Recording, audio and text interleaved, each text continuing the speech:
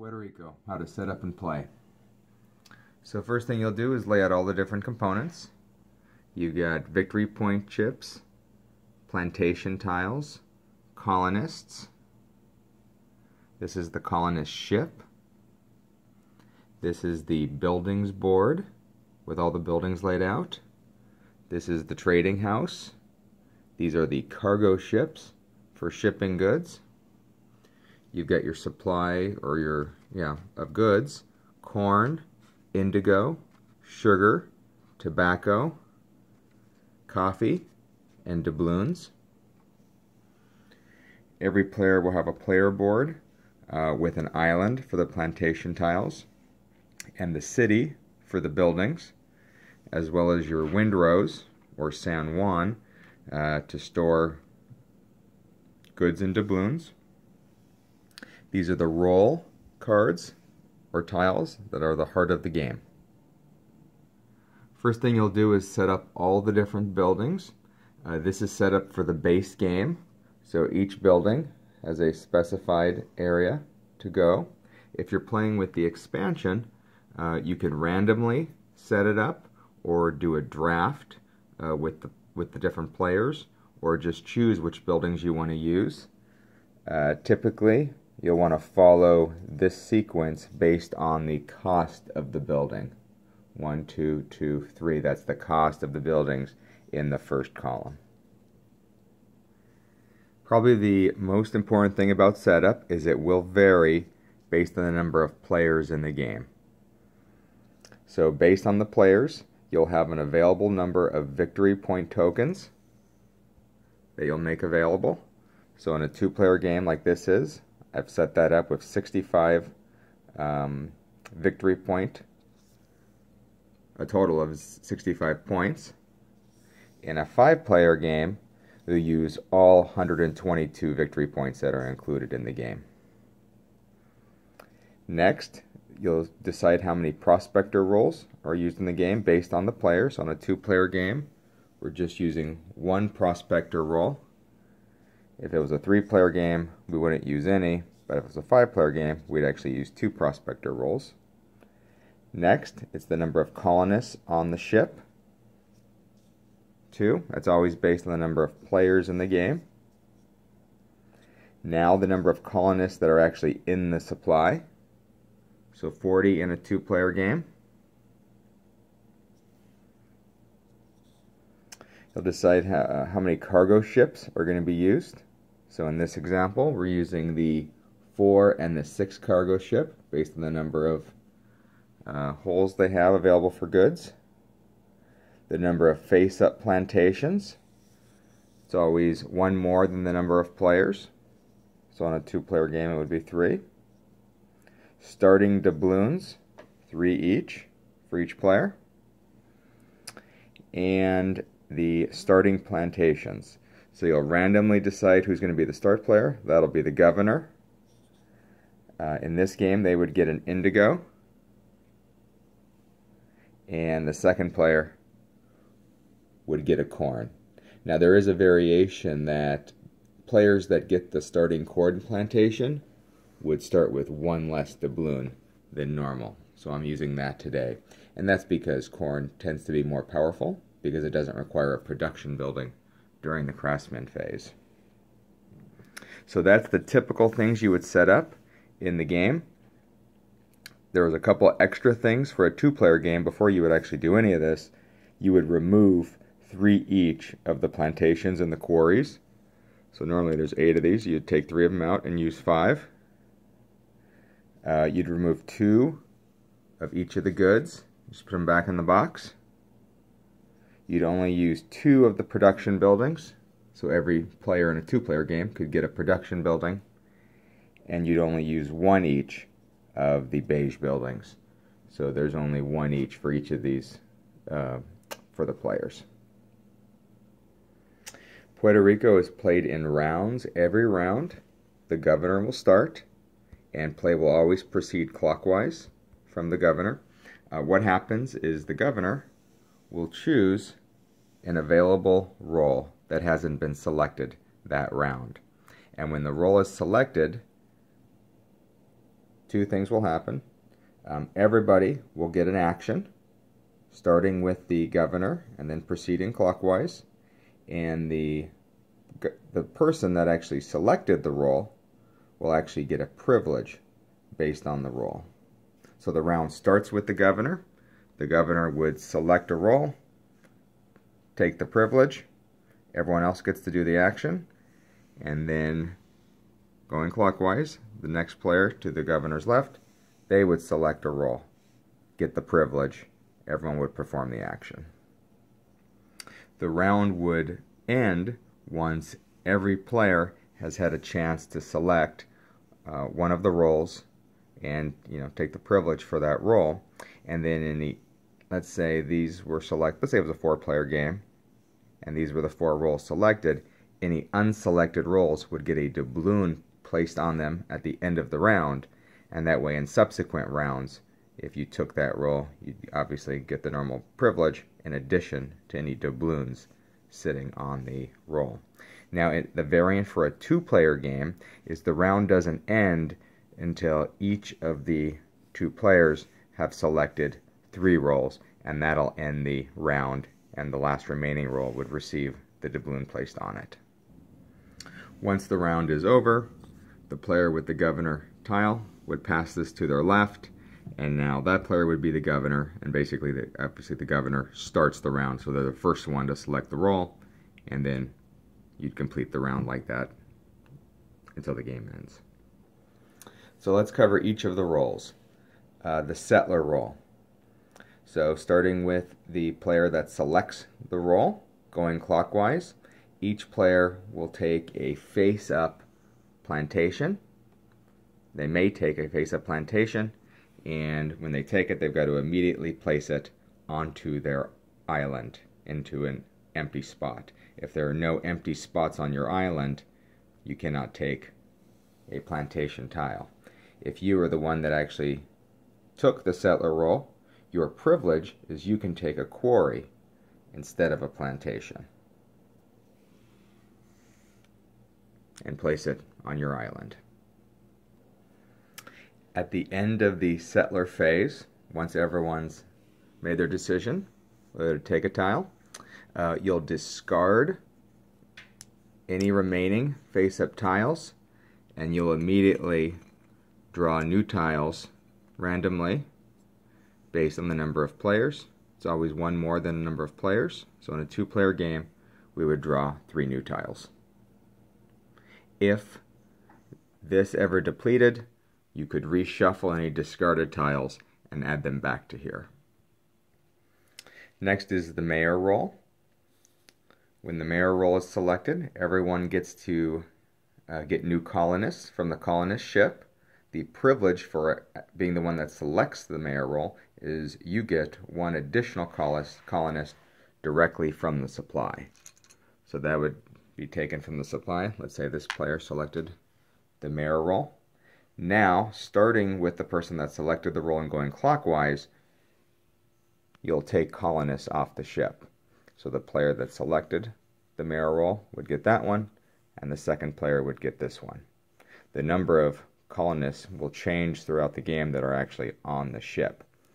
So let's say it's later in the game and there were actually 3 colonists on the ship. The player that selected the mayor role would take their privilege, take 1 from the supply. They would take the first one, this player would take this one, and then they would get this one. So you keep going clockwise from the person that selected the role until you've taken all the all the colonists. Another thing in the mayor phase is that any colonists that have been on your windrows, or maybe they were on plantations or buildings, can now be rearranged. So you can take a colonist off and make decisions on where to place them. If you have empty circles, you have to place the colonists. If all the circles are filled on plantations or buildings, any additional colonists can wait here in what's called San Juan. At the end of the mayor phase, you will refill the colonist ship based on the number of empty spots on all the players' buildings. So you're not going to look at the island tiles, you're going to look at the building tiles. And here in this example, 2 empty spots, and this player has 1 empty spot, so we would add 3 colonists to the colonist ship. Now the minimum number of colonists is always based on the number of players. So let's say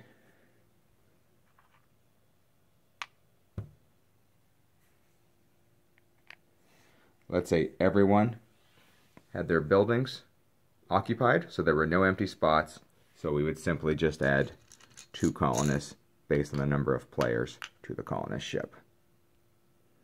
If at the end of the mayor phase we did not have enough colonists in the supply to refill the number of spaces we needed, that triggers the end of the game. So we will complete that round, and then final scoring would take place after that. So that's one of the end game triggers. If we're unable to fill the colonists we need to, the game will end at the end of the current round. In the builder phase, every player will get the chance or the option to buy a building if they'd like to and if they can afford it. You'll start obviously from the person that selected the role. Will get the option first. Their privilege is that they get a 1 doubloon discount on the cost of the building. The building costs are listed right here in this circle. This indicates the number of victory points this building will be worth at the end of the game. So a small indigo plant costs 1 doubloon to build, and you can see the prices go up as you get over here. The large buildings cost 10 to build. The columns are important because the column that the building is in indicates how much of a discount you can apply from your quarries. So you remember, a quarry can be gotten in the settler phase as the privilege for the settler, and a quarry provides a 1 discount, a -1 doubloon discount on the price of a building. Now keep in mind, all buildings have to be occupied by a colonist in order to activate the power. So if I had an empty quarry on my island, that would do nothing for me. I would have to have had it manned by a colonist in order to get this discount. So since I have 1 manned quarry, I get an additional -1 discount for any building purchased in this row. You can see you can apply up to a 4 quarry discount for buildings in this column. So getting more than 4 quarries generally does not help you in terms of getting additional discounts. Now let's say I had 3 manned quarries, but I was buying a building from this column. I don't get a 3 discount. I can only apply a maximum of a 1 quarry discount to anything purchased here. 2 in this column, 3 in this column, and 4 in this column. So play will proceed clockwise from the person that selected the builder role. Each player gets the option to buy 1 building during a builder phase. You can pass. Also, any player can only ever have 1 of each type of building. So you could never have 2 large sugar mills or 2 of these beige buildings. You can only ever have 1 of each type. Also, the lowest price you'll ever pay is 0. So you can get buildings for free. If, let's say, you took the builder privilege and you got your -1 discount, you'd get this small indigo plant for free. Let's say you also had a manned quarry, it doesn't go into the negative, so the floor is always 0 or free for a building. One thing to keep in mind is when you buy the building and place it in your city, you can never rearrange this. So be very strategic in terms of where you place your buildings, making sure you leave room later in the game for some of these buildings that take 2 of the tiles. Also, when you place the building, you're not allowed to rearrange any of your colonists. That only happens during the mayor phase. Gives you the ability to rearrange and change your assignments on the colonists. So this will stay inactive until you're able to, in the subsequent mayor phase, get a colonist to activate that building. In the craftsman phase, all players will produce based on their manned plantations and production buildings. The privilege is you'd actually get an additional good from the supply if you selected the role based on one of the goods you produced. So in order to produce, for example, sugar, I would have needed a sugar plantation manned and a production building manned also, and this would produce one indigo. Let's do another example. Let's say I have that, and I did not have my plantation manned. This will not produce anything. So you need both the plantation and the production building manned. That goes for indigo, sugar, tobacco, and coffee. Corn is the only one where it only requires a manned plantation tile. There are no production buildings for corn, so this would produce one corn. It's also important to realize that even if I had 2 on the production buildings, I still only have 1 manned plantation. This would just produce 1 sugar. I would need another sugar tile to take advantage of both these colonists that are manned in the production building. So turn order is very important for the craftsman phase. Keep in mind, the player that selects this, they will produce first. So because these goods could be in limited supply. So if there was only 1 corn left in the supply and they produced first, they would produce their corn. The next player to go, even if they had a manned corn plantation, if there are none in the supply, they go without. So in clockwise order, starting with the player that selected the role, they do all their production. Then the next player does all their production, assuming there are goods left to produce. The privilege for the craftsman doesn't happen until the end of the phase. So once all players have produced, the craftsman can decide to take an additional good based on one of the ones they produced, assuming it's still available in the supply. The trader role gives all the players the option to sell one of their goods to the trading house for the listed value. So corn has a base value of 0. You wouldn't get any doubloons for that. There are buildings that help you improve that. Indigo 1, sugar 2, tobacco 3, and coffee 4. The privilege for the trader role is when they sell their good. If they sell their good, they'd get an additional doubloon from the bank. So a couple rules for how the trading house works. There can ever only be 1 of each good in the trading house. So if someone has sold indigo to the trading house, when it gets around to your turn, you cannot sell indigo because the demand has already been met. Also, there are only 4 spots in the trading house. So if it gets to your turn and all 4 spots are filled, you will not be able to sell a good at the trading house. So each player in clockwise order, starting with the person that selects the role, gets the option to sell 1 good to the trading house, assuming it's not already there and there's an available spot. At the end of the trader phase, if the trading house is full, all goods get cleared off and returned to the supply, making them available for a future round. A strategic point, you may decide to sell corn even though it's worth $0 just to maybe block somebody else from selling it or to fill it up, or maybe you've got the small market building that we'll talk about that actually gives you a doubloon in addition and you'd get 1. So some considerations there. Next is the captain phase.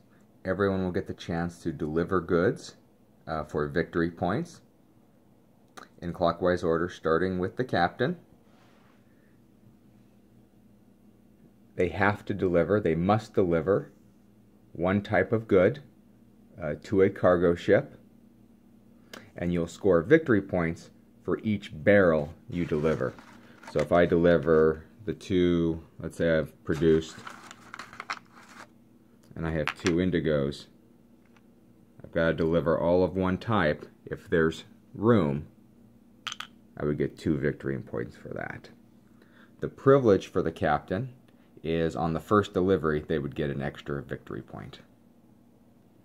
So during the captain phase, you must load as many as possible, but you get to choose the type. So let's say in this example, the first player to loaded 2 indigo. They could have chosen this boat since it was empty.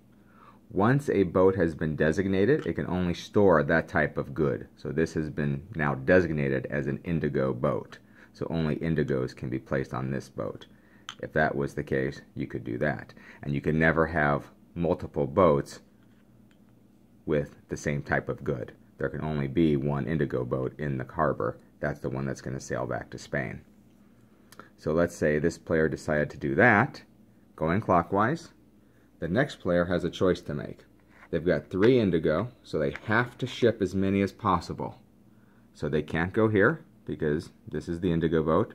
So they could ship 2 indigo and get 2 victory points, and this would be retained until the end of the captain phase. Or they could decide, well, I'm going to ship the sugar and corn and put it there, and then designate this boat for that good. Play will keep going clockwise until there are no more deliveries possible. So if that player decides to make that a corn boat, it would go back to this player. They have no more goods to deliver. Now it goes back to this player. Well, now they can take the 2. So they got 1 victory point here and 2 victory points here. Again, this player has nothing to deliver. And now this player can't deliver because there's no available spot for sugar and the indigo boat is full. So that would be the end of the phase for shipping goods. The victory points you get come from the supply, and they are turned face down to keep them hidden until the end of the game. And now a couple things happen at the end of the captain phase. If there are any full ships, they will sail off. So you'll take all the goods, return them to the supply, and now this cargo ship is available in a future round to be designated for the same type of good or a different type of good, based on who places there first. Also, any goods that were not able to get shipped, remember you're forced to ship if you can, any goods that were not able to get shipped will either have to be stored or they will spoil. Every player is allowed to store 1 barrel for free on their windrows, and all other barrels would have to be discarded unless you have a building, like a warehouse, that allows you to store. It is your choice which good you want to store. All discarded goods go directly back to the supply. If at the end of the captain phase the last victory point chip is taken, that's another endgame trigger. So at the end of the current round, the game will end if the last victory point was taken. Keep in mind, if one player takes the last victory point token, it triggers, the end game at the end of the round. But subsequent players, if they're still able to ship and earn victory points, you would just record those victory points on paper. So you still get the victory points from shipping. You just won't have the chips since the last one was taken. So just record that on paper. The prospector is the last roll. It offers no action to any of the players. Only the player that selects the prospector gets the privilege of taking 1 doubloon from the bank.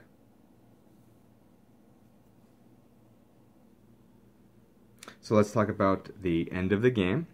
So you'll remember the game can end in one of 3 ways. If you're unable to fill the number of colonists required on the colonist ship, if the last victory point chip is taken, or if a player builds onto their final spot in their city. That will trigger the end of the game when the round is completed. And remember, the round isn't completed until the governor tile changes hands. So even if maybe the governor triggered the end of the game, every subsequent player going clockwise will still get their chance to select any remaining rolls until we get back, and that is the end of the round, and then we'll do final scoring. So all players will add up 3 things. First, you'll reveal all your victory points, and you'll add up your victory points from your chits and if any were recorded on paper. Every player will get victory points for all their buildings on their player board. That's the red number in the upper right. It does not matter if they were manned or not at the end of the game. So this player would earn 1, 2, 3, 7 points at the end of the game for their buildings.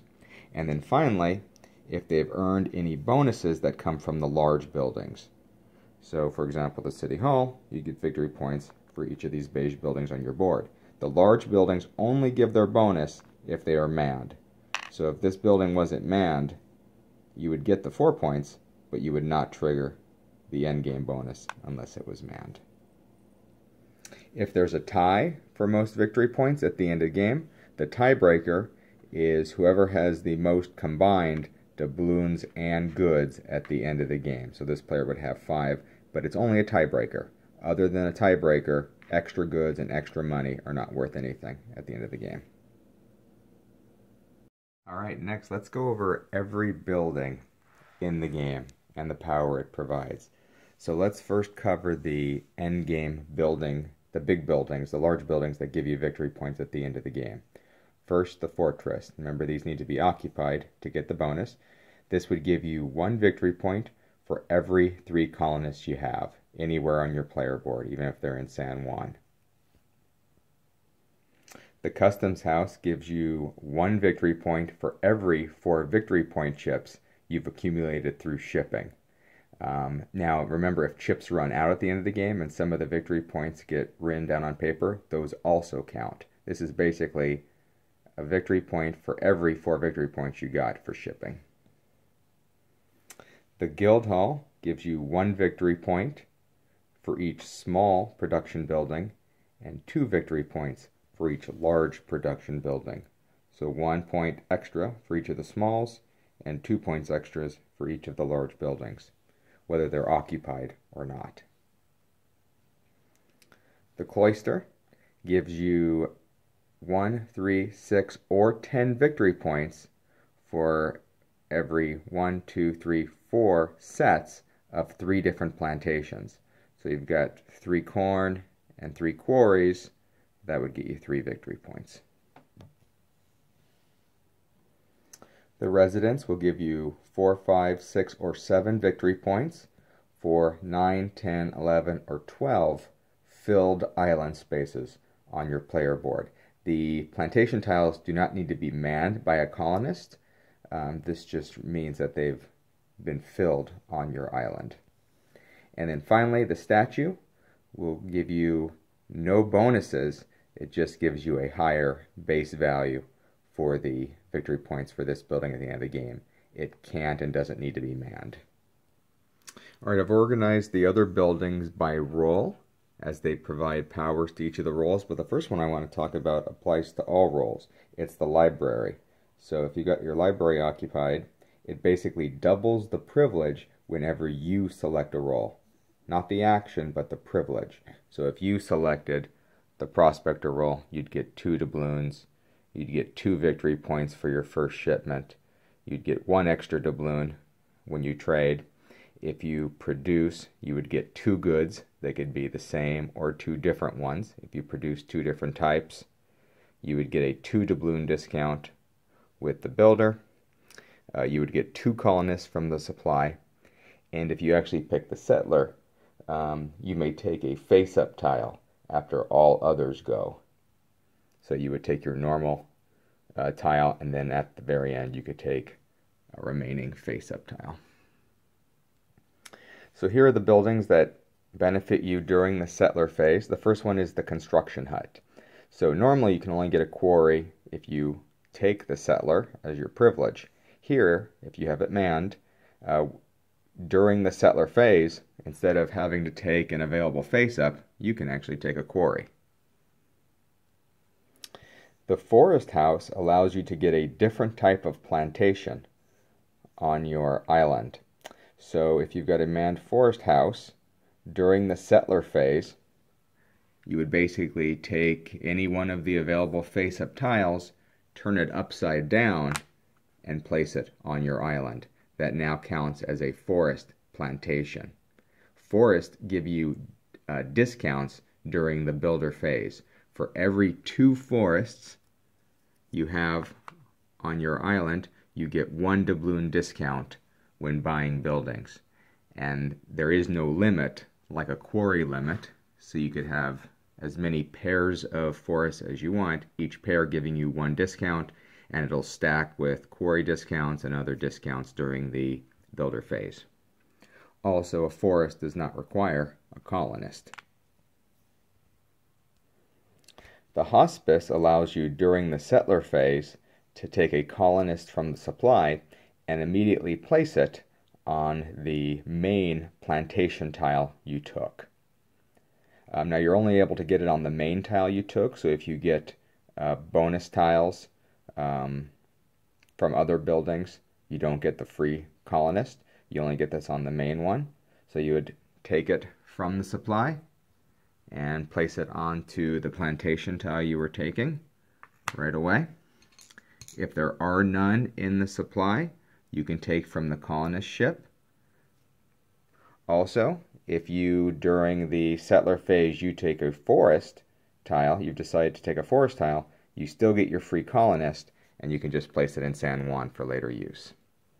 The hacienda allows you to get a free plantation during the settler phase. So on your turn, before you take your normal face-up tile, let's say those were the face-up tiles, you can take a face-down tile randomly from the supply, and you must place it on your board. That's optional. You don't have to take it, so if space is getting limited, you may choose not to take a plantation tile and place it on your board. If you actually have a manned forest house also, after you look at it, you can decide, you know what, I'm going to use this as a forest instead. And as we mentioned on the hospice, this only gives you the free colonist on your main tile. So if you had both these buildings manned and you got a free plantation, you would not get the extra colonist on it. So after you take your face down tile with the hacienda, then you could take your normal face up tile. And that's the one, for example, the hospice would benefit you on. In the mayor phase, there's one building that benefits this, and this is the guest house. So during the mayor phase, you can move 2 of your colonists, as you're rearranging your colonists, you can move them onto the guest house, up to 2 here. And then in later phases, at the beginning, the middle, or the end of a later phase, you can take a colonist from the guest house and immediately place them on any other building or plantation, and then immediately activate it. So it gives you some option later in the round to make some decisions on the fly based on how you want to place those. And you can place them separately. So one phase you may decide to place this on a building, and then another phase comes up in the round, and you'll place your second spare colonist onto that one. Obviously, every round this would reset during the mayor phase. You would have the option to put new colonists there. During the builder phase, the university, a manned university, you would get an additional colonist directly from the supply placed immediately on that new building that you just built. If you bought a building that doesn't have a circle, you can still take that colonist and just put them in San Juan for later use. The black market will give you up to a 3 doubloon discount when purchasing a building by discarding your choice of up to 1 VP, 1 colonist, or 1 good. So you may decide that you want an additional discount and you throw away a good to get a -1. If you discard a good, a colonist, and a VP, you can get up to a 3 doubloon discount on the building purchased. Keep in mind you have to spend your doubloons first when purchasing the buildings. So this is meant as a way, if you're out of money, to be able to get a discount. You can't discard stuff if you have remaining doubloons. You've got to spend your doubloons first, and then you can use this to get additional discounts on top of that. Also, you can't return colonists on the black market or on quarries that you're actually using to get additional discounts. So if a colonist is here on a quarry that you're trying to utilize, those can't be the ones that you discard to get an additional discount. The church will give you VPs during the building phase. So if you purchase from the second or third column, the second or the third column on the building board, you would get 1 VP. If you purchase a large building from the fourth column, you would get 2 VPs. During the craftsman phase, the factory, if it's manned, will give you extra doubloons based on the number of different goods produced. So if you produce 3 different goods, you would get 2 different doubloons. And if you produce 5 different goods, you would get 5 doubloons. So again, based on whether you produce 1, 2, 3, 4, or 5 different types of goods, you would get 0, 1, 2, 3, or 5 different doubloons. Keep in mind, if a good wasn't available in the supply, that wasn't considered produced, so you would not get a bonus as a different good. A specialty factory gives you a doubloon bonus for specializing in a specific type of good. So for one good that you produce, you would get doubloons equal to the number of barrels produced less 1. So if I produced 5 indigo, I would get 4 doubloons if I have a manned specialty factory. And it's only for one type of good you get that bonus. Also, corn does not count for the specialty factory, so you can't use corn. Also, don't take your doubloons until the end of the phase. That way, any additional bonuses you get from production, you can apply towards the total number of barrels produced for your specialty factory bonus. The aqueduct allows you to produce an extra indigo or sugar if you're producing indigo and sugar and using a large indigo or sugar production building. You don't get the bonus if using small buildings. But if you were producing on a large indigo plant and a large sugar plant, you would get 1 additional indigo and sugar. If you were only producing on one large indigo plant, you would get 1 extra indigo. For the trader phase, the small market, if you sell a good, you get an additional doubloon. So this is an example where you could sell corn to the trading house and get 1 doubloon if you had a small market. A large market gives you 2 doubloons for your sale, and these will stack. So if you had a small market and a large market, you could get 3 extra doubloons on top of the sale price. The office lets you sell like goods. So normally in this situation, I couldn't sell indigo because it's already at the market. But if I had a manned office, I could sell an additional indigo at the trading house. Keep in mind, for the office, a spot still needs to be available. So if I want to sell sugar here, even though sugar's here, I can because there isn't a spot there. The trading post acts like your own personal trading house. So on your turn, instead of selling to the trading house, you can sell to your own trading post. The trading post is nice because you can sell to your trading post even if this is full or it occupies the same good as the trading house. So if this was a situation and I had a manned trading house, I could sell an indigo to my trading house for the normal price of 1. Keep in mind, trading post, any market bonuses don't apply. The small market extra doubloons only give you extra doubloons if you're selling to the main trading house. Alright, buildings that help the captain phase. The first one is the Union Hall. So on your turn, before any shipping takes place, you get 1 VP for every pair of the same goods that you have on your windrows ready to ship. So if you had 4 indigo, you'd get 2 victory points, and then you would proceed as normal. The wharf acts as your own ship. So during a load cycle, you can choose to load onto your wharf as if it was an unlimited cargo ship. Normal rules apply.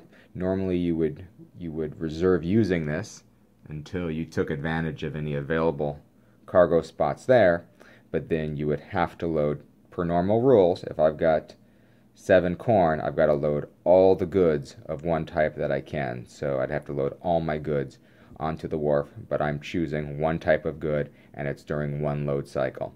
So I may load to one cargo ship, comes around again, load to another cargo ship, and then comes around again, and then I decide I'm going to load all my barrels of one good onto the wharf, score victory points as normal. A small wharf also acts as your own ship.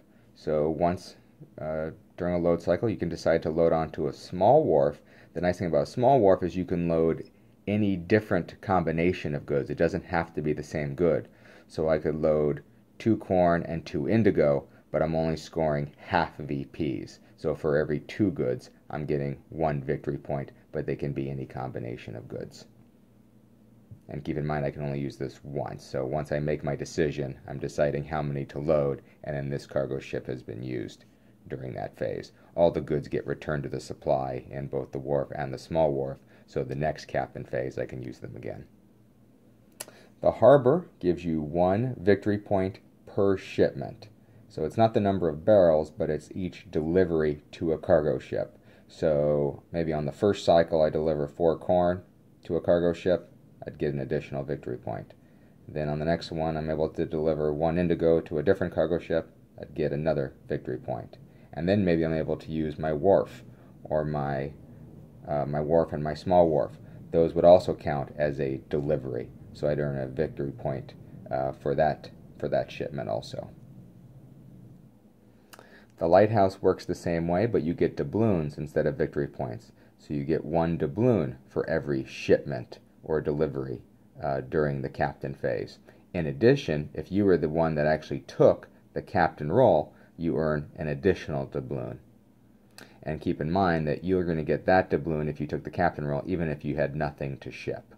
So 1 doubloon for every shipment, and also 1 doubloon bonus if you were the one that actually took the captain role, if you have an occupied lighthouse. And as with the harbor, any deliveries to your own personal wharf or small wharf would count, and you'd get the doubloon for that entire shipment. The small warehouse at the end of the captain phase, when all goods need to be stored or spoiled, and if you have an occupied small warehouse with a colonist, you can store an additional type of good. So you always get to store 1 barrel, so you may decide to store a sugar, and then you can store all of another type of good. Maybe it's all your corn or all your tobacco. The large warehouse works the same way, but you can store 2 different types of goods in addition to the 1 barrel that everyone's allowed to store at the end of the captain phase. Finally, the storehouse allows you to store 3 different types of goods or barrels, and they can be any combination. And keep in mind, this is in addition to the 1 barrel that everyone's allowed to store, and in addition to if you have a manned small warehouse or a large warehouse. On top of that, 3 additional barrels can be stored in the storehouse if it's manned by a colonist. So those are all the building powers for the base game and the first expansion of Puerto Rico. Let's cover the Nobles expansion, and then we'll be ready to start. So to play with the Nobles expansion, you'll do just a couple things at setup. You'll lay out the Nobles buildings.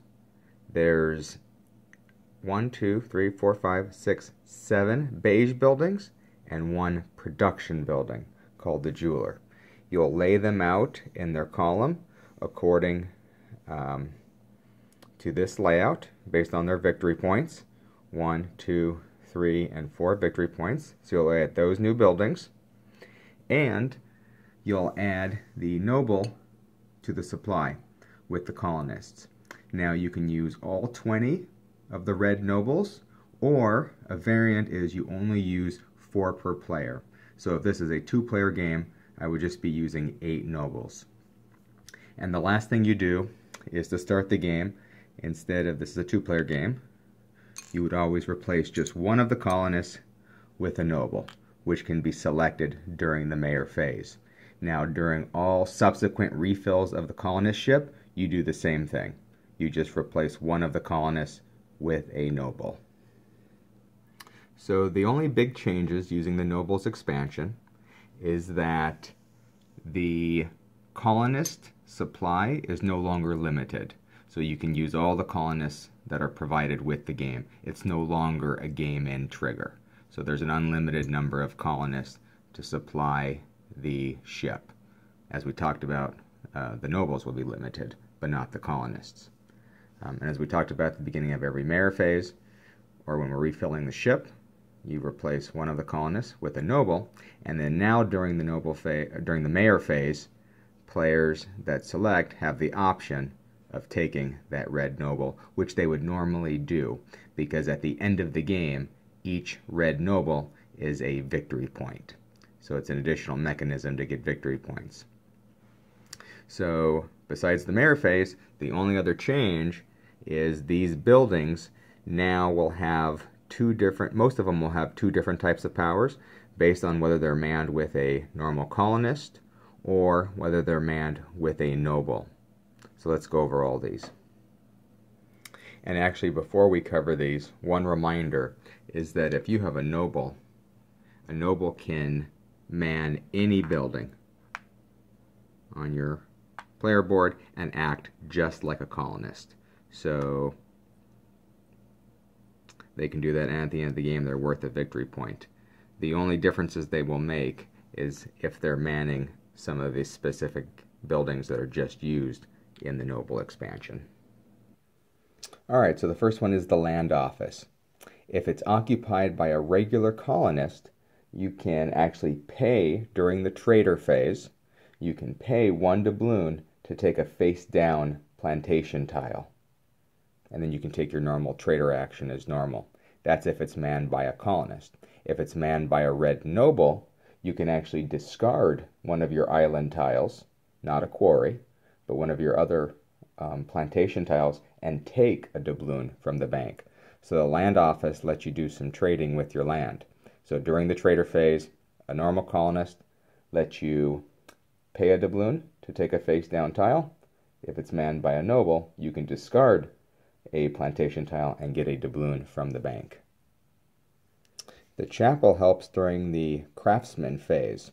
So if you've got a manned chapel, if it's manned by a regular colonist, you'll just get an extra doubloon during the craftsman phase. If it's manned by a noble, you'll get an extra VP during the craftsman phase. The hunting lodge during the settler phase, if you have this manned by a regular colonist, you can discard one of your plantation tiles. Not a quarry, but any other of your plantation tiles, and forests always count as plantations, so you can discard that.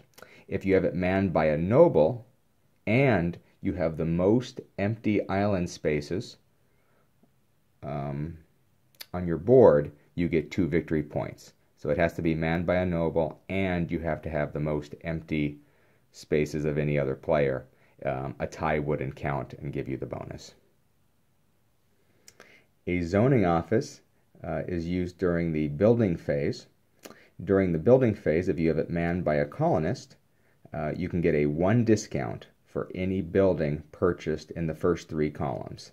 If you have it manned by a noble, you would get a 2 discount, but the building has to be purchased from the 4th column, so a large building. So zoning office, and you can see it tells you the phase that's used. Hunting lodge is used in the settler phase. Zoning office is used in the building phase. So regular colonist gives you a 1 discount for columns 1 through 3. If you have it manned by a noble, you get a 2 discount, but it has to be in column 4. Keep in mind that you only get one or the other discount, one or the other power, based on whether it's manned by a regular colonist or a noble. Alright, the royal supplier, it doesn't matter if it's manned by a regular colonist or a noble. The power applies to either. During the captain phase, you're allowed to discard 1 good per noble that you have on your player board and get 1 victory point for each of the goods you discard. So let's say this is manned by a regular colonist or a noble, it doesn't matter, and you just decide to discard a corn and an indigo and a sugar up to the number of nobles. So let's say you'd have to have 3 nobles to do that, to discard 3 different types of goods. You would get 3 victory points. And keep in mind that would happen before your very first load. and no additional bonuses for the discards except the VPs. The jeweler also doesn't matter whether it's manned by a regular colonist or a noble. It acts as a large production building, but it's producing money. So during the craftsman phase, if you have it manned, you would get 1 doubloon for every noble you have on your player board. Also, for any large buildings that give bonuses for large production buildings, the jeweler would count. This is considered a large production building and not a beige building. That's why it has a different color. The villa, if it's manned, again, it doesn't matter if it's a colonist or a noble manning it. During the mayor phase, you can take 1 additional noble from the supply, in addition to what you're eligible to take from the colonist ship.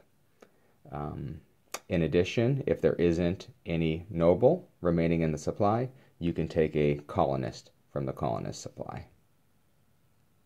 So the bonus noble is an addition to the first colonist you can take from the ship. If there isn't a noble, you can take from a regular colonist from the supply. Otherwise, you would have to go without.